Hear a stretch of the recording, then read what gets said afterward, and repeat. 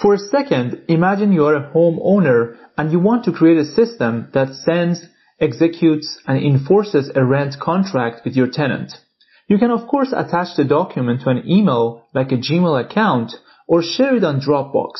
But here you are trusting Google or Dropbox that they do not use this information in any way. Let's say you have no problem with that. But how do you collect the rent? The tenant basically transferred the money to you through a bank account. So here again, you are trusting the banking system. Also, how do you enforce it?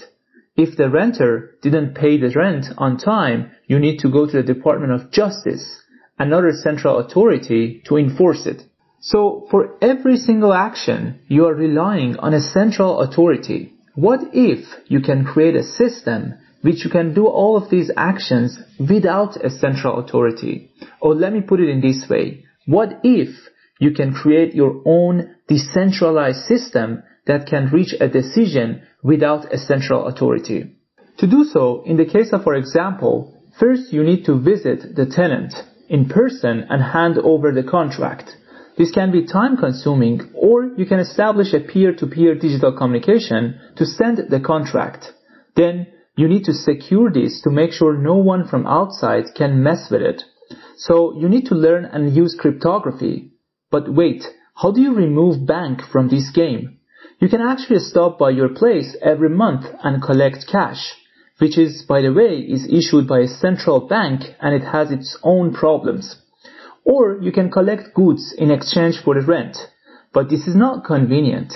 Even that, how do you enforce the contract? What if the tenant doesn't pay the rent on time? So you need to have a gang of troublemakers to kick the tenant out.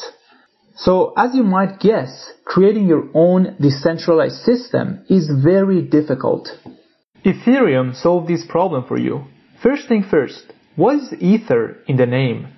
Ether refers to a hypothetical invisible medium that spreads across the universe and allows light to travel. The founder wanted his platform to be an underlying medium for all the applications running on top of it.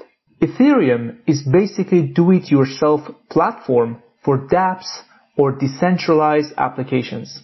So in essence, Ethereum is the infrastructure to connect people directly to each other. The applications are usually referred to as a smart contract.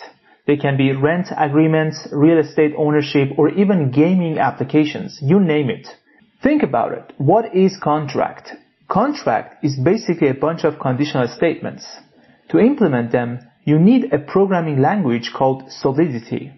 So you use Solidity to write a smart contract, then you deploy it to the Ethereum decentralized network. Next question is how Ethereum came to life. Well, after Bitcoin was invented, people realized money transfer can be decentralized and you don't need a central authority like banks or government to control and manage transactions. Then people started thinking, what other part of society can be decentralized? What about voting? We don't need a central authority to count the votes and tell us who is the winner. What about contract and legal stuff? So that's how the revolution got started. The next question is, what is the secret sauce here? Well, the short answer is blockchain technology, which interestingly enough is a byproduct of Bitcoin. If you're not familiar with blockchain, please watch my video on this concept. Last question is, if the secret sauce is basically blockchain, so what is all this fuss about and what is the difference between Bitcoin and Ethereum? Bitcoin is a decentralized payment system to just transfer digital money, i.e. Bitcoin.